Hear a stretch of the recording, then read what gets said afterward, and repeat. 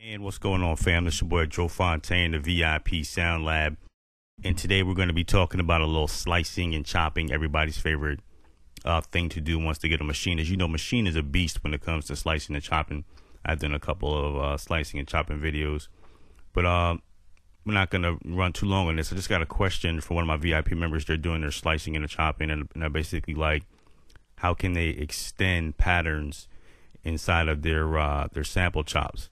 So there's really no one way for sure method. What I like to do, what I'm going to show in this video, is I like to turn my quantization off. As you can see down here, my quantization is turned off, because then that way I can get a little more, I guess you could say, a lot more slots in the parts per quantization. I don't feel so limited in the quantization, because a lot of times quantization, it's a good thing because, you know, it's going to put your chops in time, but at the same time, sometimes it can confine you. It feels like it hinders you a lot of times. But 960 is a good PPQ value. Don't forget, on Native Instruments Maschine, when it comes to your swings, you have two sets of swings. You have a swing icon here, and then you have another one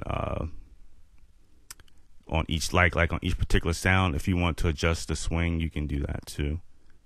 I forget where it's at. There it is, right there under the groove. Under your groove, you could put swings on individual sounds. This is one swing, another one's up here. Maybe like around 17% is good. That's somewhere like around where the NPC would be. Before we get into the sampling, right here I have some drum sounds, and that's what I use to just make a simple beat.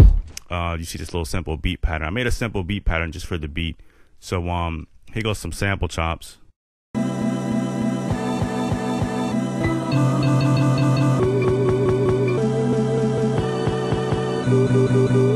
You know, just basically sound like some noise, but you could take that noise and make patterns out of it. Like in your sample, you can get a whole different vibe out of the sample.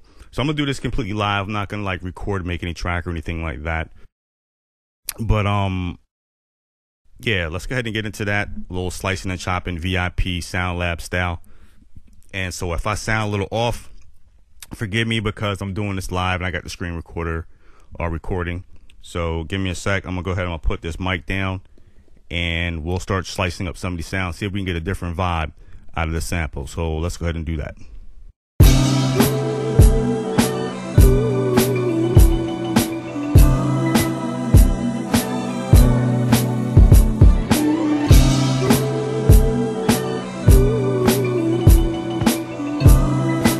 Now I'm just going through the sample right here. I'm gonna break it down like,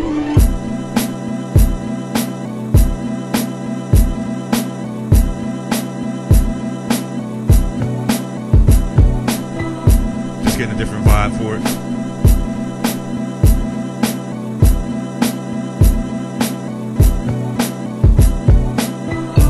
Now we're extending it a little bit.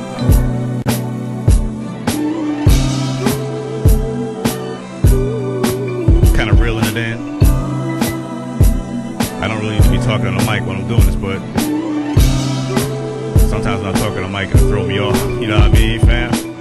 But when I get to that one part, see, what I'm doing is I'm finding one sound, I'm standing right here.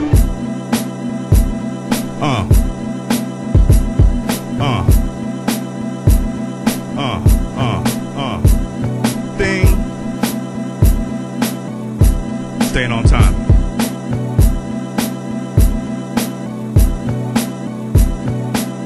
Reeling it in, right there. Now I'm gonna try to flip it a little bit, check it out.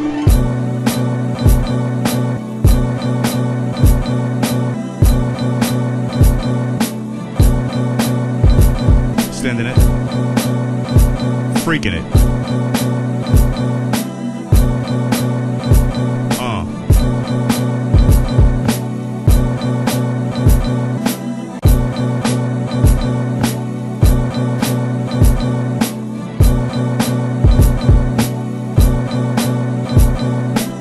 Reeling it in. Always gotta reel it in, bringing it back. Now we're gonna take it to the chorus. A little bit off. Doing it live though.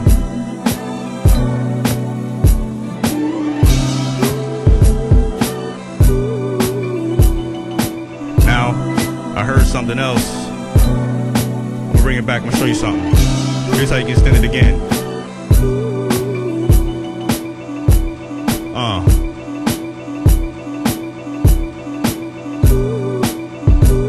See that? I'm flipping that joint back. There's another little part right there.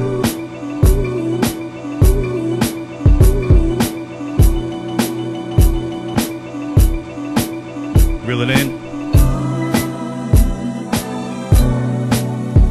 Bring it back. And you also can like take like the first two bars or the first bar. See that? Even the first bar just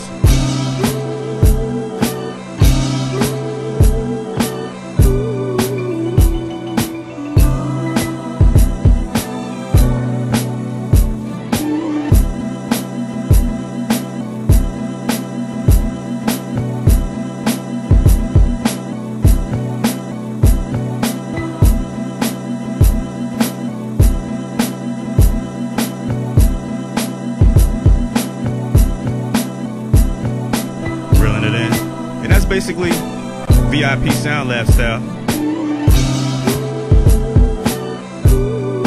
How it gets down.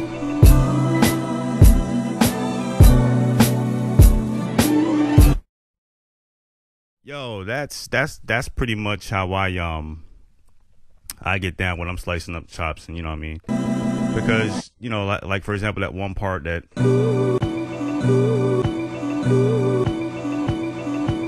that's like a little breakdown, you know, and I'm taking just that one note. It just sounds like noise. And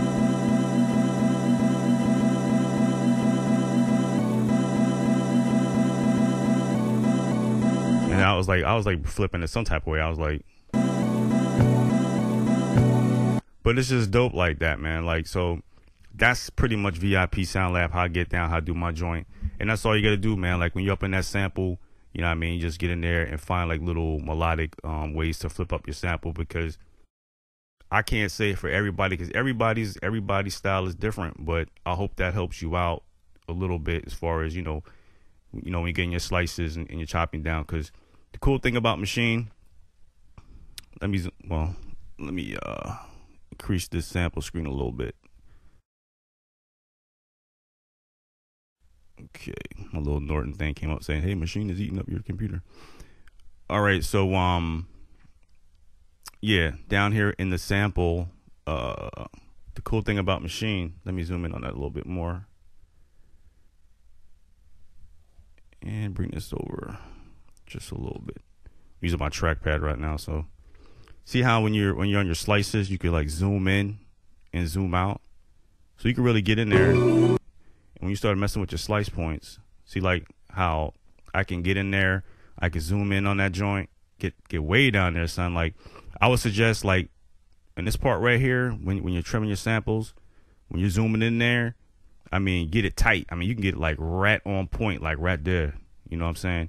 But for this video, I had it back a little bit, because right now with Maschine, as far as non-destructive slicing and chopping, right now we currently can't overlap samples how like the MPC 4000 does. So we got to put in just a little bit more wrench time. And when it comes to our time stretch, and we have the offline time stretch, so you know, I don't like how Native Instruments did that, because we got to sit there and we have to pretty much guess. Well, I ain't gonna say guess, but we gotta, like, it's gonna be trial and error, like under the time stretch settings. Like as far as our tuning, you know, when we're tuning something up or down, whatever the case may be, or if we're using our free mode, speeding it up or slowing it down, the bad thing about it, you know, you gotta do it first to hear it. I mean, they got the time stretch down good, you know, as far as, you know, detecting the source beat per minute, and if you want to conform the sample to the new beats per minute, which in this case it would speed it up drastically.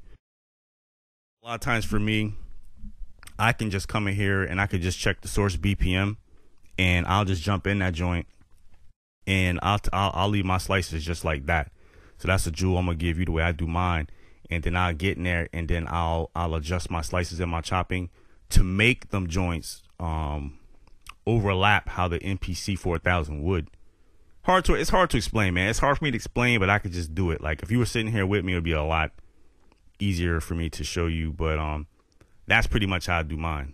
So, you know, don't get me wrong. The slicing and chopping on Maschine is a beast. You know, it's one of the best DAWs out here, in my opinion, as far as slicing and chopping goes. Matter of fact, hands down, it is the best DAW out here that you could do slicing and chopping on easily, quickly. You know, holding down pads, adjusting your polyphony. That's something else I had found the other day. I was sitting here, I was on a pad, and I held on a pad and I adjusted polyphony, and I seen it did it for the whole entire set, 16 pads. I was like, yo, because before I had to do like each one individually, and I seen it do that. And I was like, man, that's dope. That's something I didn't even know. So that's dope. Next to the Renaissance, now you all, you know, the Renaissance, it's a beast too. You know, it's hard for me. Well, I ain't gonna say for me, but for a lot of people coming from Maschine, you know, a lot of people ain't having that MPC Renaissance stepping on the scene.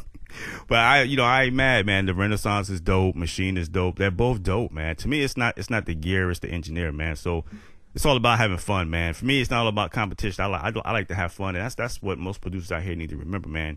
Just have fun with your music. But yo, VIP members, right in this kit, I was using some sounds from the MK2 Studio Pro. This is a new drum kit that we do have available on the VIP SoundLab. Be sure to come by if you're not a member of the VIP SoundLab. We have a one-time membership. It's only $9.99, no monthly fees. Again, I repeat, no monthly fees. You can get inside VIP database 2. Lots of free sounds, motif sounds, controller editor templates. VIP members, I just sent out the new free Pro Tools controller editor template. You can look inside your email inboxes. If you haven't done that, you can pick that up. Also sent out a couple of MailChimp flyers for that.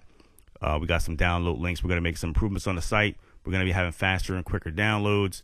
I have a new drum kit that's coming out. Oh, man, trust me. I have a new drum kit coming out. It's going to be the VIP SoundLab Urban Assault 2. And that kit is going to be bananas. It's going to be bananas. Matter of fact, right here, some of these drum sounds that you just heard, I'm working on it. So I label them as SoundLab. You can see right there, man. So, yo, trust me, that kit is going to be bananas. But yo, that's pretty much it. I hope that helps you out, man. And I will see you guys on the next one.